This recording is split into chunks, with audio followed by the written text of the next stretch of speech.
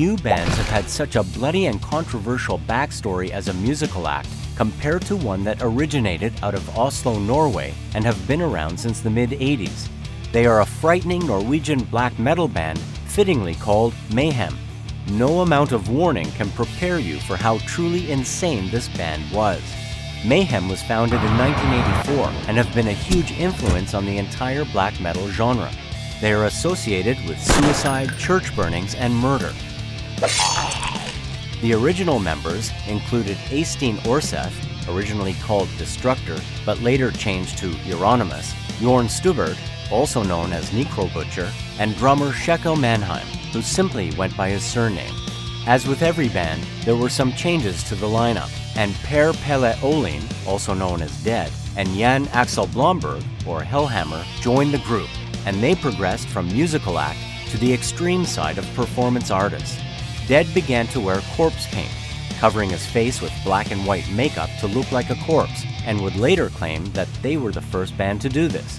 Dead would also bury his clothes the night before a show to give it that recently risen from the grave look. On stage, the band was gruesome and ruthless. Dead would cut himself with a hunting knife or broken glass, and Mayhem would often use dead animals impaled on stakes as part of the show. Things only got more violent around 1990, when the band members moved to an old house in the forest near Oslo to rehearse for their next album. Their bassist, Necrobutcher, went on to say that they started to get on each other's nerves all the time. They weren't really friends towards the end, and that there were incidents of gunplay and stabbings. In April of 1991, Dead committed suicide, leaving behind a note to explain his reasons, and lyrics to a new song he had written. His bandmate Euronymous found the body, went to the store to buy a camera, and took pictures of the gruesome scene, and the band used it as a cover for the next album.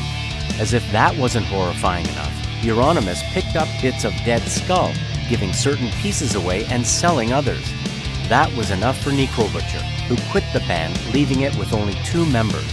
In 1992, Euronymous would hire 3 session musicians: Varg Vikerns, known as Count Grishnak, Snorre Rook, also called Blackthorn, and singer Attila Sihar.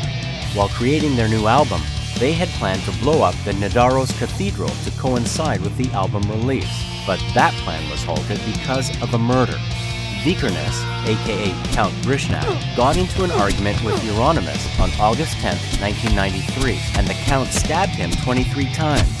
He was then arrested, charged, and convicted with murder, and sentenced to 21 years in prison, the maximum that Norway law will allow. He was released in 2009.